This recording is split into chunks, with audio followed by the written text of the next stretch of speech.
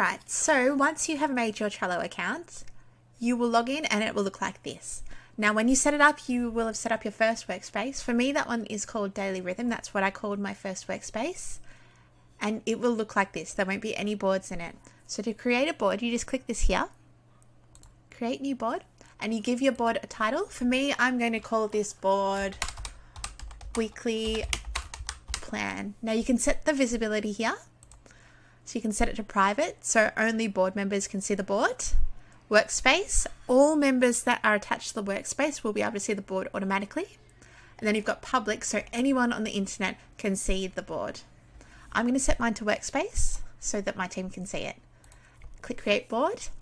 Now, this is what it looks like generically when you sort of first make the board. It's kind of a bit ugly, but don't stress too much about that. I'll show you how to make it beautiful later on. So you can see it's generated some lists in there for me. So I've got to do, doing, done. I'm just going to archive these and I'm going to show you how to make a list.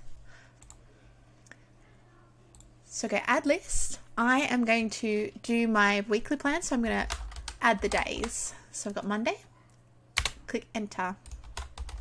Tuesday, hit enter. Wednesday,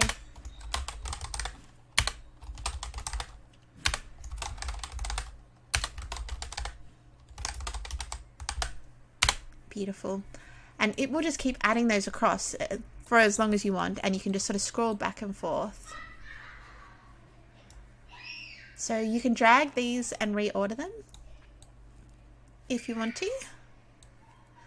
Now finally in this video I'm going to show you how to do cards. So cards are really great for sort of tasks that you want to move between boards or use it as checklists, things like that. So to create a card, you go add card. And I am going to, what am I going to do? I'm going to set a task called check my emails. Brilliant. So that has created that card in there, and if I click that, it'll open up into a little bit more detail.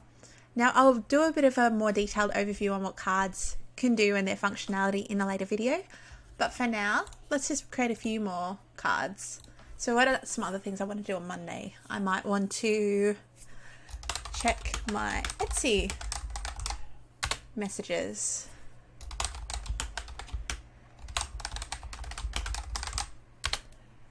Brilliant. And if I wanted to move those across to maybe Tuesday, I can just drag them across like that. So I hope this was helpful. I love Trello. I think it's an incredible tool and I can't wait to show you more about it.